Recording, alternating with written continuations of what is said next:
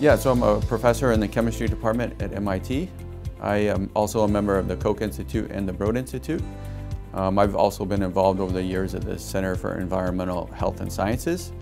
I came to MIT really excited about the convergence of engineering and innovative science. And that's what really drew me. I did my postdoc at Harvard Medical School across the river with Professor John Collier's, studying anthrax toxin, trying to understand how infectious agents such as anthrax toxin or cholera toxin, botulinum neurotoxin actually infect cells at the molecular level. And through those interactions, I certainly heard a lot about MIT and was able to interact with people here, and it was always fascinating, wanted to be a member of the team here. And so in many ways, I'm very fortunate to have had that experience as a postdoc across the river, but super excited to start here as a professor in 2011. Before my postdoc, I actually did my PhD at the University of Chicago in organic chemistry, investigating how we can actually use chemistry to make peptides and proteins. And that's really, these two areas influenced me strongly in terms of my efforts at MIT that are underway right now.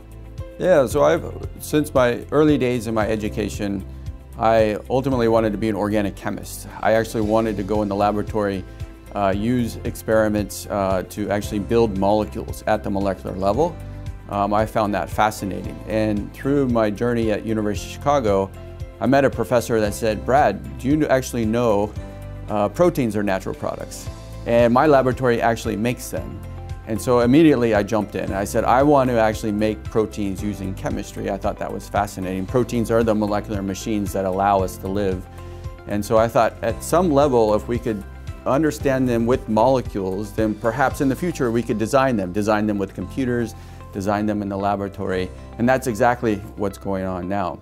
But through those efforts at University of Chicago, I learned a lot of chemistry, but I didn't learn about biology. And so for me to bring together my education, I thought I should go do a postdoc trying to understand biology.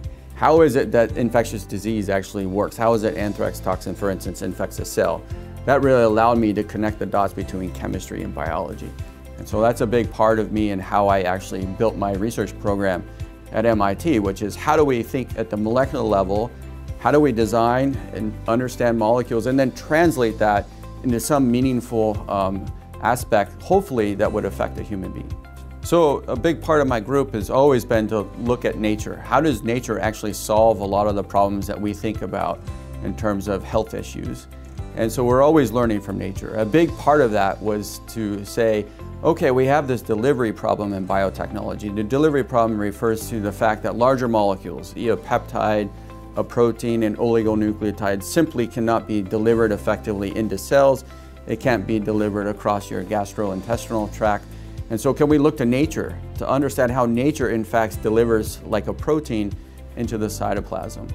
And so that's where the anthrax inspired me to understand what is nature's molecular machine for delivery of large enzymes into cells. And so we simply asked questions about that, and we rendered anthrax toxin non-toxic, of course, and then asked the question, could we piggyback or hijack that delivery system now to actually get proteins into the cell? And the answer is yes, we can, and we've been doing that for the past 10 years, and we continuously learn in those efforts.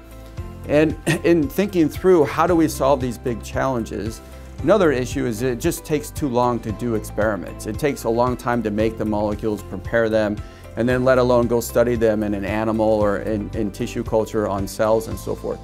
So in light of that, in the spirit of MIT, we've been asking over and over again, how do we accelerate the pace in which we actually do science? A big part of it in the chemistry department is, okay, we need to make molecules. And so we've built robots that essentially are at the stage of where you type in molecules, proteins that you would like, and you hit go on the machine and it actually makes it. And that's the basis of what we call rapid flow or automated flow protein synthesis now. We're continuously expanding that technology to the case in which it will be next time, hopefully in 10 years when I'm giving an interaction or interview, we actually make a protein while we're having the discussion.